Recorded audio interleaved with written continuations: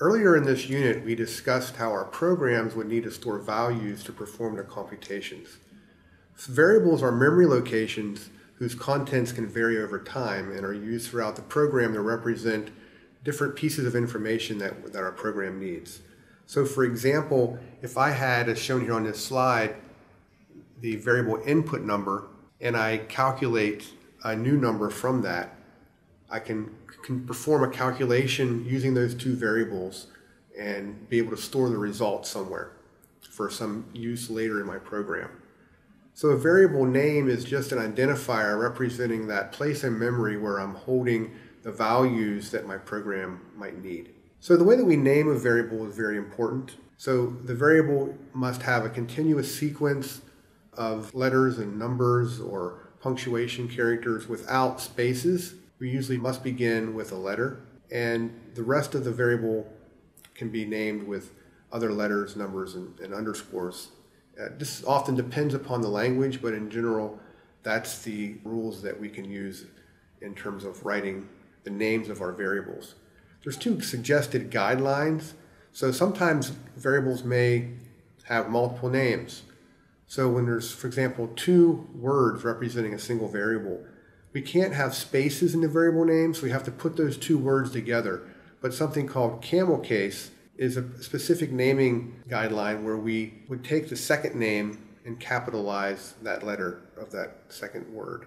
So in variable names that have two words, we would have that second word beginning with an uppercase first letter. And variable names also should suggest appropriate meaning for the intention or the purpose of the variable. So just labeling everything variable X is not very informative compared to naming the variable with something useful, such as, for example, in a tax application, income or different kinds of things related to tax brackets that has specific variable names.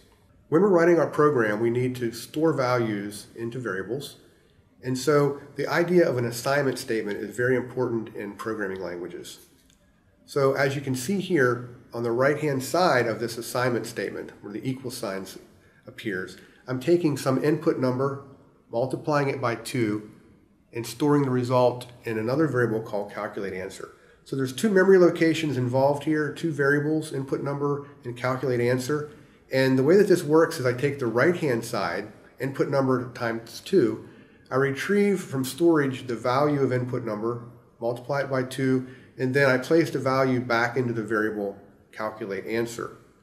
So there's two specific actions here. Computing the result of multiplying input number by 2, and then storing the value into the variable calculate answer.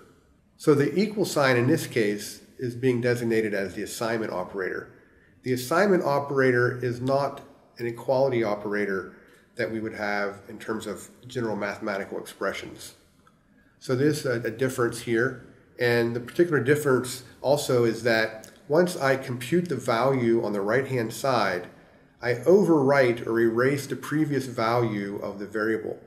For example, if input number was 6 and I multiply that by 2 to get 12, whatever value was previously in calculate answer will be lost, and the value 12 will then be stored for calculate answer. So the assignment operator has this semantics of erasing the previous value in memory of a variable. So here's an exercise to think about, which really helps to test our understanding of the assignment statement. So assume that we have two variables, x and y, and what we would like to be able to do is to swap the values of those two variables. So whatever value was inside of x will then be transferred to y and vice versa.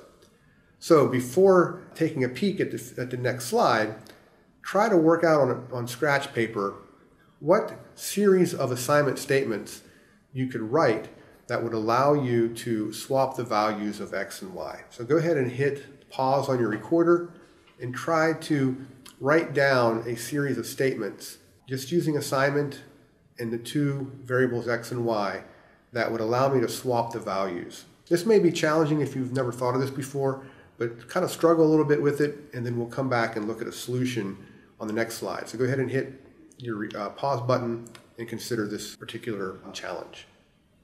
When many people encounter this challenge for the first time, the solution that they give is often what you'd find on the top of the screen. So this actually makes somewhat sense, a logical sense, because I'm copying y into x, and I'm copying x into y, and that has some kind of notion of perhaps swapping the values.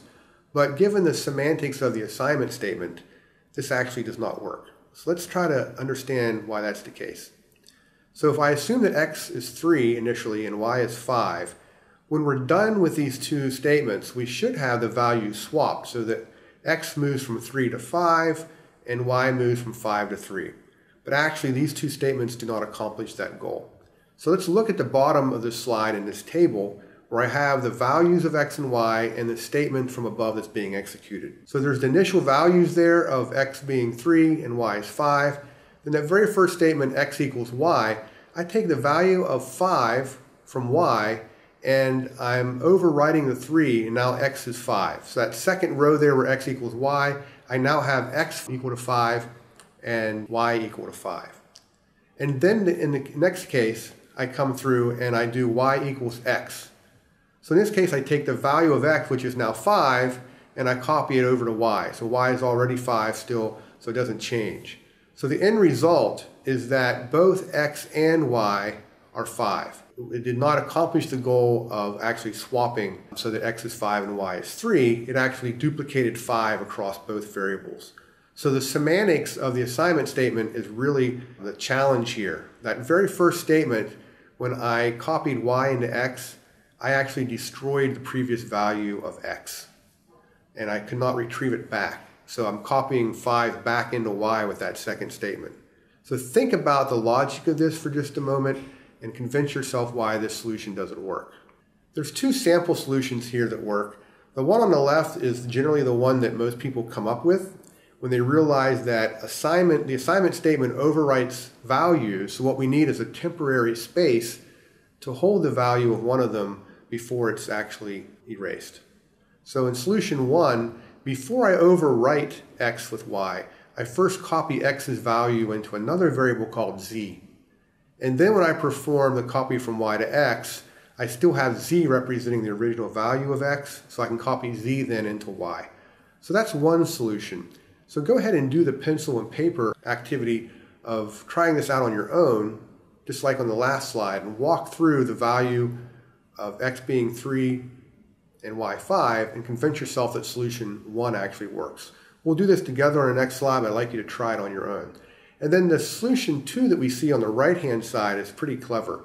So this has no need for a temporary variable like the first solution where we introduced z. This just used mathematical properties of addition and subtraction to use an intermediate kind of value implicitly. So here's 3 separate statements involving just x and y and some identity functions here with the values and how to compute the swapping using this. In solution 1, when we used an intermediate variable z, we started off with x is 3 and y is 5, and we don't care what value z is. And so the first statement, z equals x, will copy the value of x into z. So z then becomes 3. So I have x is 3, y is 5, and z is 3. Now I can perform what we did previously, and that first statement on the naive solution where I'm copying y into x. So when I do x equals y, the value 5 from y is being copied into the value for x. So both x and y are 5, and z remains 3. Then the final step is to copy the intermediate value of z into y. So I take z, which is 3, and copy that into y. So the end result is that both x and y have been swapped. So x moves from 3 to 5, and y moves from 5 to 3. So the second solution is a little bit more clever and uses mathematical properties rather than an intermediate value. So initially x is 3 and y is 5 as before, and then I have the first statement x equals x plus y. So I take on the right-hand side of the assignment statement x plus y, and I add those two together, so that would result in 8, and I copy the value 8 into x. So I overwrite the previous value of 3 with 8 for x. And then the statement after that is y equals x minus y. So the previous value of y was 5, the new value of x is 8, so I compute 8 minus 5, which is 3, and that becomes the new value for y. So after that second line is computed, x is 8 and y is 3.